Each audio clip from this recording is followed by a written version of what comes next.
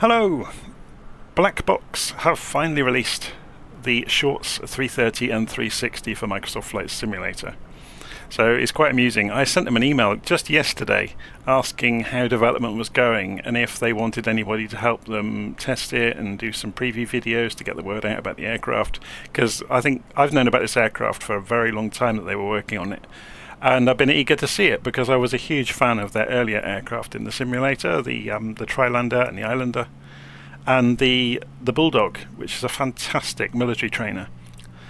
Okay, so the Shorts 330 is in front of us on the ground at Wycombe Air Park, so let's have a look around it and see what it looks like. In common with lots of other black box aircraft, it doesn't quite look photorealistic, but they do that, I think, on purpose, in turn to get very good frame rates on the majority of people's hardware. So the material modelling isn't photorealistic, but it's functional. Everything kind of is in the place it should be. There'll be lots of things animated, lots of things that you can fiddle with and play with, but it won't look like a photograph. Yeah, so it's not going to be the highest resolution mapping of the surface or anything like that. But it's good enough, you know. And if your concern is really about avionics and systems and being able to flick all the switches and see all the dials and see everything work as it should, then this is going to be much more up your street than one of the photorealistic planes. Okay, so if we go and scoot round to the door, we can go into the back of the cockpit or the back of the seating area. So this is obviously the passenger version that we're looking at here. So we can come straight in and have a look around. So you can see it's quite basic looking, but I think that's on purpose, as I said, to keep the frame rate up. So rather than it looking perfect in the cabin, it's kind of functional. And that tends to be a common theme with the black square aircraft. They don't concern themselves so much with it looking, you know, like a wonderful photograph of the real thing. Okay, let's go and put the drone camera to one side then. And we'll press the insert key on the keyboard and we are in the cockpit. So we'll put on the head tracking so we can have a look around. So you can see all of the dials are here and they are all functional and sharp and neat and tidy. And it's, you know, everything works. All of the breakers work. It's a bit mad. All of the switch panel over our head and all the gauges, all of the meters, all of the indication lights, everything works. Over next to the co-pilot, all of his breakers and switches and dials work. We'll have a good look around them as we're starting the aircraft up. But yeah, before we actually get to that though, let's just go and have a little look around the aeroplane itself. So behind us in the cockpit we have a door that we can, I'm just going to take the head tracking off for a moment, a door that we can slide across, and when we slide it across we can come down through the cockpit. I'm just doing this just for a bit of fun really, to show you what the lengths they've gone to model bits and pieces of this aircraft. And remember, this is just a passenger version. There's also a cargo version. So we can slide this door across as well, and there's the toilet. It's quite amusing really. The control of the doors is handled via the cockpit. So we're going to scoot straight back into the pilot's seat and let's work through a procedure to get the airplane up and running. So I have been writing up my own version of the procedure. There's a very good document that comes with the aircraft. There's two documents in fact. One of them is the general guide to the aircraft. The other one is a startup guide.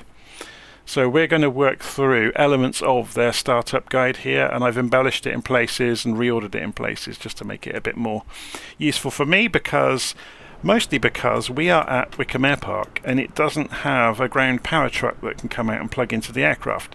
So we're going to have to start up on batteries, which is perfectly fine to do. It's just I won't be able to talk much along the way, because if we leave it on batteries for too long, the airplane goes dead. Okay, so Control and 4 takes us overhead. The first thing we're going to do is go and turn the main buses on left and right, so we can see that. That's all up and running. And while we're doing things actually in the aircraft, I'm going to turn the volume up so you can hear things. And then we are going to flick this bar so it goes to internal power on the electrical master system.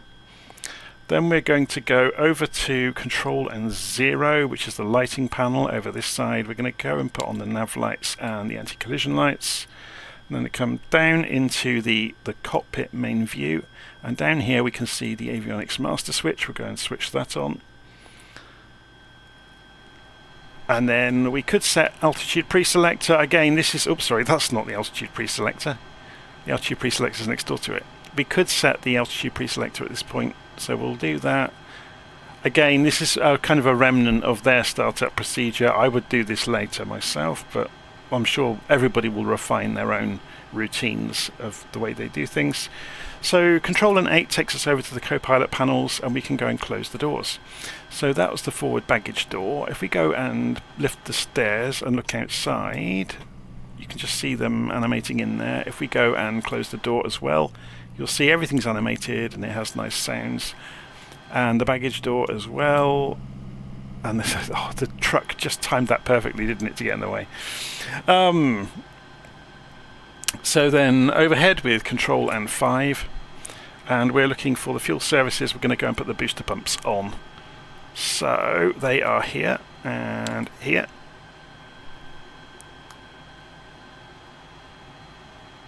And then we're going to go through starting the engines up. So Control and 0 brings us over here.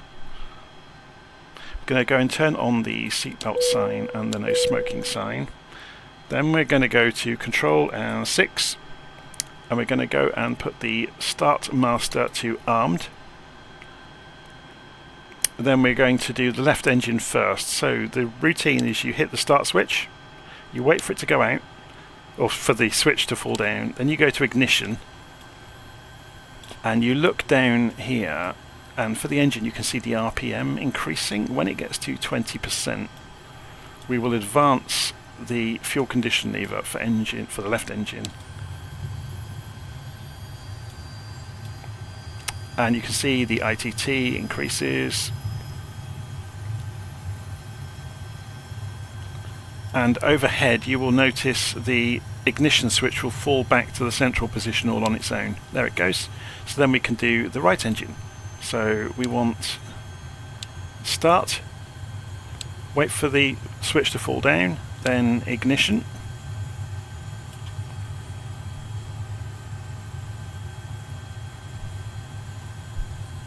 It's worth pointing out you're also supposed to move the propellers out of feather when you're doing this.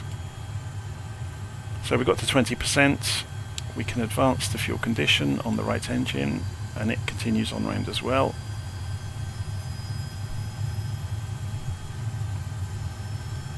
So as soon as the engine's up and running, so we're just waiting for the ignition switch to fall back down. We can press Control and 4. And we can go and turn the inverters on. And the standby inverter, we can go and turn the generators on, left and right. And we're looking good. So, prepare for flight. Control 3 will take us down to a blank panel. If you flick the switch above it, you get a GPS unit. Notice there is no CDI button. So you're not going to be, as far as I know, unless I've missed something obvious, you're not going to be flying this aeroplane chasing a GPS track. You're going to be navigating either with heading or VOR navigation, which is accurate to the real thing. If you read the book, these aircraft very rarely had a GPS system, or an autopilot even. So, but this does have a very good full functioning autopilot, so we'll see that in a bit. So coming back into the cockpit, we're going to calibrate the altimeters by pressing B. We'll calibrate any compasses by pressing D. They're just shortcuts for the simulator. We'll look down, we can pull this arm out of the way. We're going to put the flaps on 8 degrees, and you can monitor flap movement over here. And then we're going to set the weather radar to on. So we come over here, and if we scoot across, we can put this to the range we want. You can see bits of weather will show up on it. We can put the transponder to on, so that's at the top right of the cluster here. So there we go. We can set the elevator trim. This is an interesting one. So you'll see there's a green area on the meter and there's a red arrow. So if you pull back on your trim, you can move the arrow towards the rear end of the green area, which means you'll have enough trim to rotate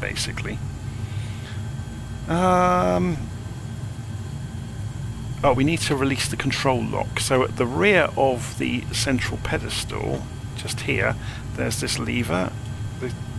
The view is being a bit of a so there we go. So if we click on that, it comes fully forwards and that releases the controls. So we can now do that, which is good. So then control 0, we're going to turn the taxi light on. The taxi light's actually underneath that fitting there. So if we go and turn the taxi light on, that works. And we can taxi to the runway at this point. So I'm going to go and center my view up, turn the head tracking back on, center the head tracking, release my parking brakes and ease the throttles forwards.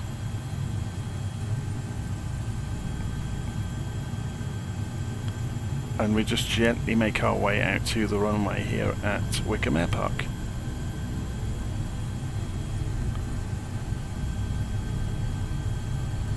So I'm just going to turn head tracking off for a moment, just to check the things I can be looking at doing. So we're going to go and turn the landing lights on over here. Once we get lined up on the runway, we'll obviously go and advance the fuel condition and the propeller RPM levers.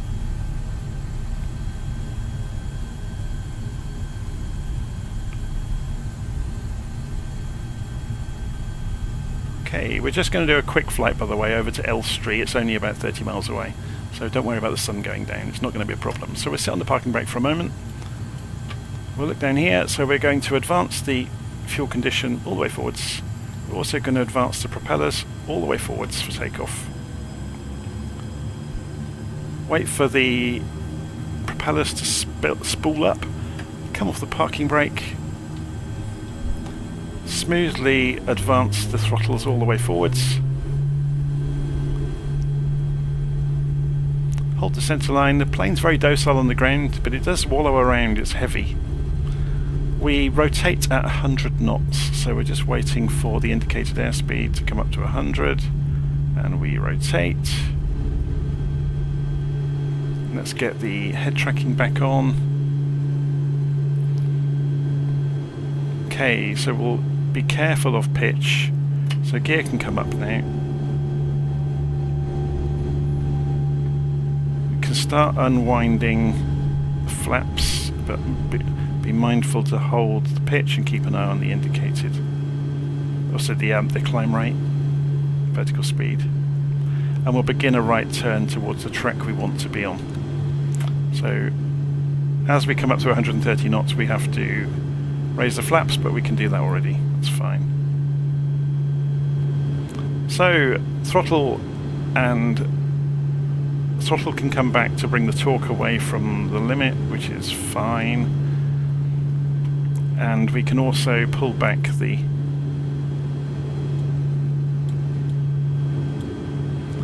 propeller RPM just a little.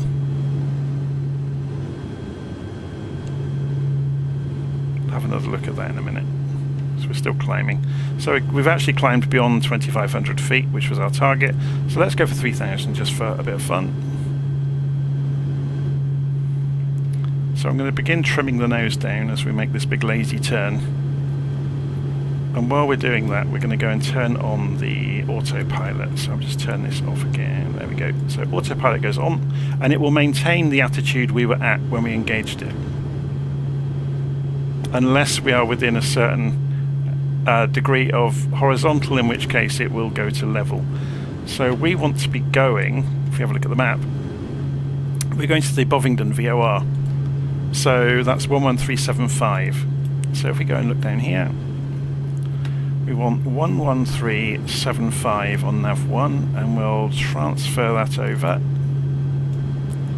So it's lit up on the HSI. So our course we want to be going is 54 degrees.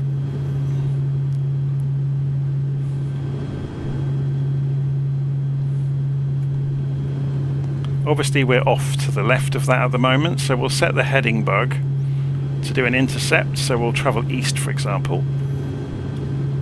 We'll go to heading mode, we'll go to altitude hold, which will kill the vertical climb rate, because we're obviously coming up towards 5,000 feet now. And we'll do some descending along the way just to show you how that works. So the aeroplane is now holding altitude.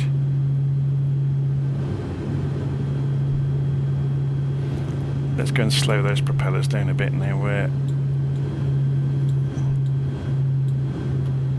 just watching the propeller RPM here, just falling off there, look. The torque is still quite high, so I'm going to ease the throttles back gently. There we go, so throttles coming back more into a kind of a cruise regimen. There's very good numbers in the book about, you know, the targets you should be aiming for with the RPM and the torque. So you can see the CDI is now coming in on our course. So we wanted to, what course did we want again? 54 degrees. So about there. And we can pull the heading in towards that. Obviously now we are close to that, we can go to nav, and it will go nav arm, and then it will go to nav when it's close enough. So if you watch the lights and keep an eye on the CDI.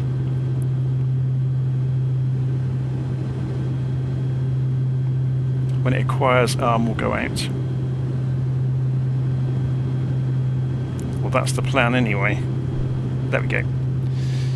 Okay, so we can now have a play with, there's some predefined modes in the autopilot for climbing and descending where you don't have to worry really about anything. You would control the throttles maybe to slow yourself down. We're getting very fast, that we're edging towards overspeed. So I'm going to pull the throttle back further, which means my torque is quite low now. And let's pull the propellers back further as well. So keeping an eye on the meters,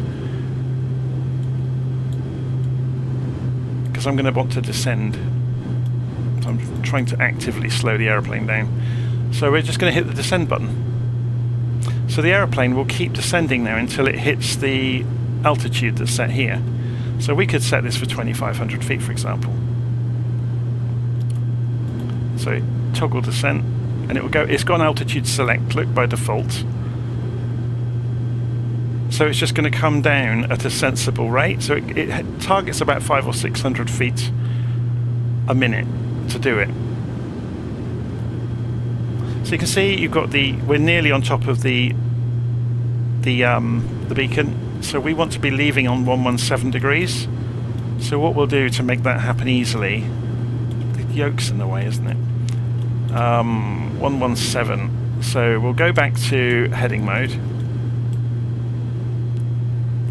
And we'll set that to 117 degrees. And we'll also set the course for it. We're over the top of the VOR now. We momentarily lost signal. And we are overspeeding. Or we're not overspeeding yet. So I've pulled the throttles right the way back to idle. This aeroplane's really quite fast. And we are descending as well, remember. So just to have a look at this, this is interesting me as well. So the torque range is enormous, so there is no harm in pulling the engines back, you know, quite significantly to control speed. So we are at the moment parallel to the course we want. We want 117 degrees, okay? So let's go and set ourselves. Course was 117, which is about there. So we're just doing an intercept track, sort of 25 degrees off to. Here it comes. We're coming back on towards the course.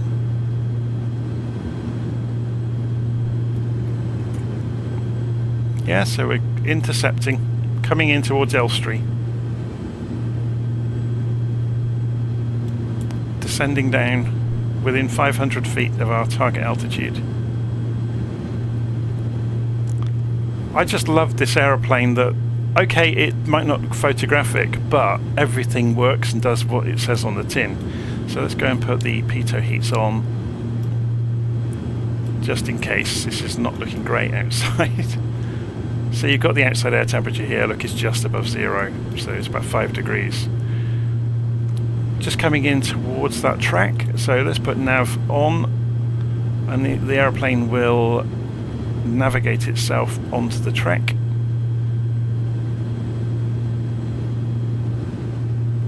There's Elstree. So what we're going to do to make life easy for ourselves is go to heading mode in a moment. So we'll fly directly over the airfield. We want to be going, I think it's 80 degrees and 260 for the runway direction at Elstree. So what we could do is go manual and just fly the aeroplane. Oh, the sim's just frozen for a moment. Let's just wait for it to unlock itself. Wonder what's causing that today. There we go. So we're going to go and disengage the autopilot. When you disengage it, it flashes for a moment and makes that noise, and then it extinguishes, so we've got manual control. So I'll just prove that we have control. Let's get the head tracking on, center our view.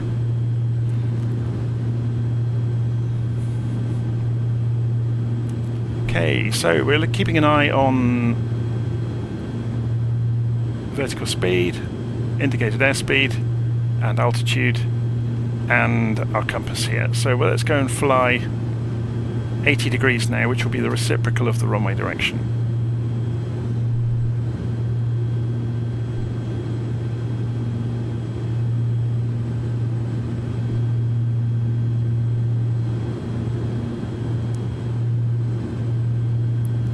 Actually, just to show you that on the map, show you what's going on. See, so we are going to do a U-turn in a moment and come in for Elstree. So let's get rid of some more of this speed. So pull the throttles a lot further back. We will increase the propeller RPM now.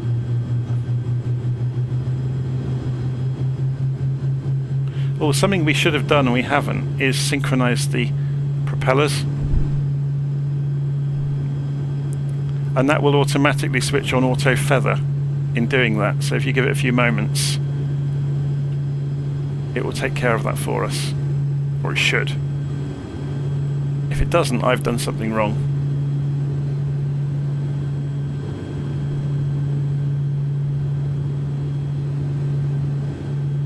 Okay, let's turn ourselves round.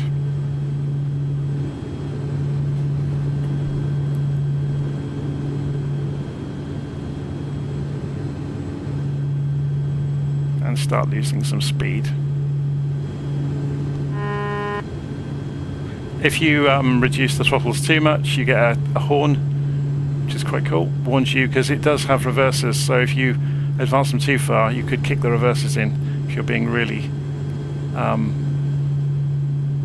how would you put this? If you're not taking care. So that's the gear down.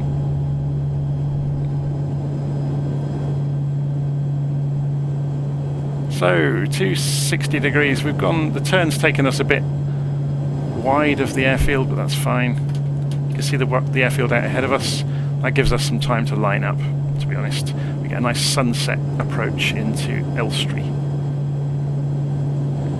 Okay, so keeping an eye on the airspeed there, we're starting to drop the flaps. Coming down towards 100 knots.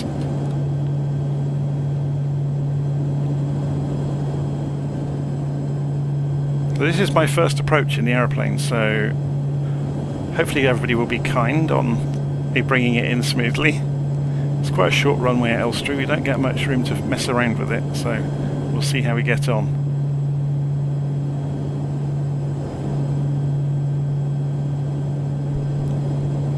So Elstree has VASI lights, I seem to remember. It doesn't have an ILS.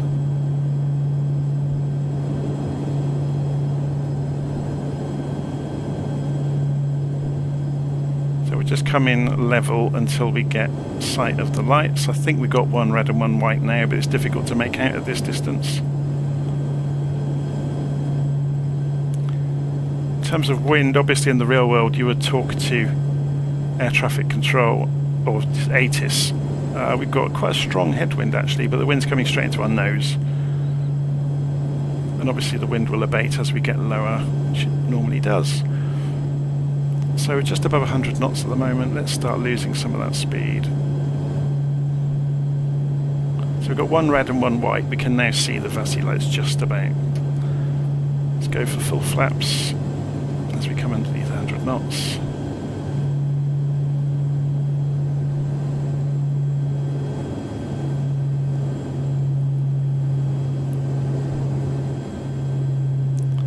Always a bit nervous flying an aeroplane for the first time. Coming down to 90 knots.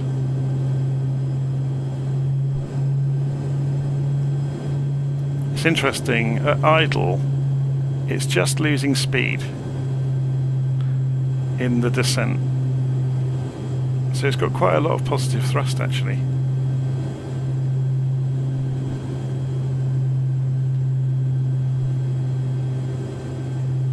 But it handles wonderfully. Okay, we got one red and one white. It seems to be sinking quite fast though, so I'm just going to lift the nose, increase the throttle gently. It's getting quite dark, isn't it? Could do with switching the lights on. Should we try the L key, see if that does that for us? Not really. There's obviously quite a few switches to flick to do that. We've gone high now, so let's drop this down onto the approach again. There we go, one red, one white on the VASI lights. Got full flaps, gear is down.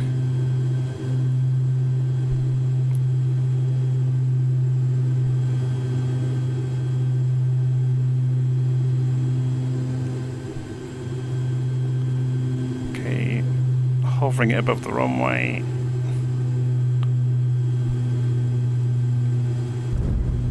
And we're down. Reversers and wheel brakes. And it stops remarkably quickly. Okay, so let's come off the reversers, come off the wheel brakes, flaps can come up, and we'll turn the aeroplane around and go and park up.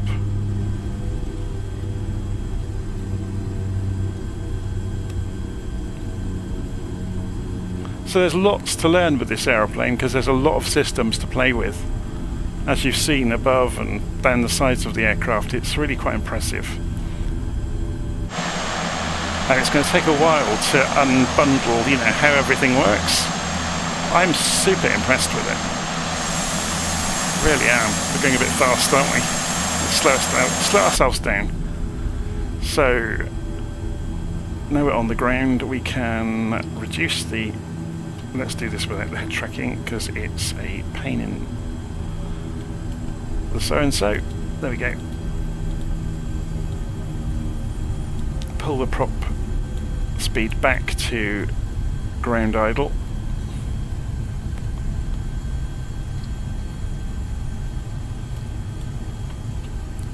The landing lights can come off.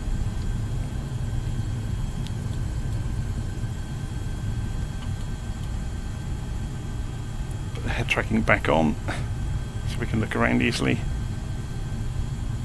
Pick our way through the parking here at Elstree. Now, is that car going to get out of our way?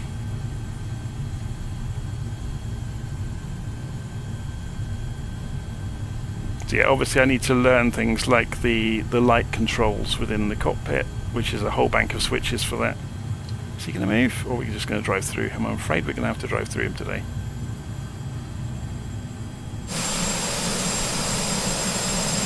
So please pay no attention to the AI van, which wants to be famous for 5 minutes.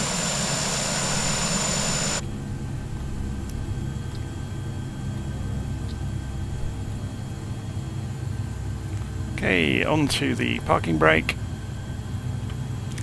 Going to turn the radar off before we start irradiating people, I guess. And pull the fuel, I always do that. Fuel back to cut off, propellers back to feather. And should we go and watch the animations to see what that looks like?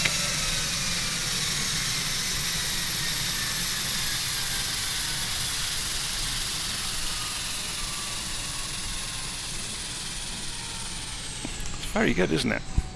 I'm impressed. Obviously there's a whole procedure around shutting the airplane down to do it in a logical manner. I'm not going to do that today because this is just a very quick first look, and I'm still figuring the procedures out for myself, to be honest. But hopefully you've enjoyed this, and this is the Blackbox Shorts 330. In the package you get the 330 and the 360. Actually, that'll be worth having a quick look at. Let's go to the main menu in Flight Simulator and I can show you what you get in the package. It really is quite impressive. Get more than most aircraft in the sim. They've been working on this for some time, it's worth saying, or worth reiterating. Okay, so back in the menu, if we go into the aircraft selection, so you get, I've gone for the basic 330, which is here. You also get a 330 cargo, a 330 Sherpa, 360, 360 cargo, a C-23A, which is a military variant, a 23B, and within each of these you get many liveries. Yeah, so if we go and look at the basic, the cargo, you get a whole raft of liveries for that one. If we go and look at the 330, there's a whole raft of operators for that one all over the world. It really is impressive. So anyway, that was the Shorts 330 360 family from Blackbox. Hope you enjoyed that, and that was a first look, and I'll see you again soon.